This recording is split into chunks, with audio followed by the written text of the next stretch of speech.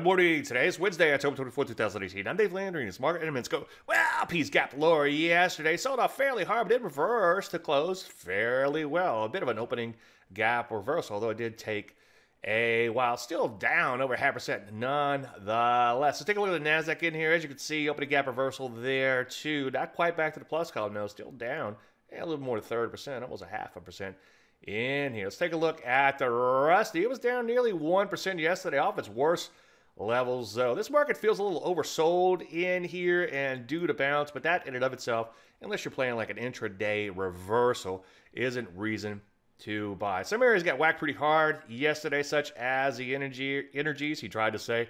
And some other areas like the transport sold off fairly hard, although off their worst levels, still down 1.75% nonetheless. So what do we do? Well, again, we're a little oversold, so just make sure you're on your stops on any existing shorts and wait for entries. Any questions, as usual, Dave at DaveLandry.com. I'm Dave Landry, and you start the market minute.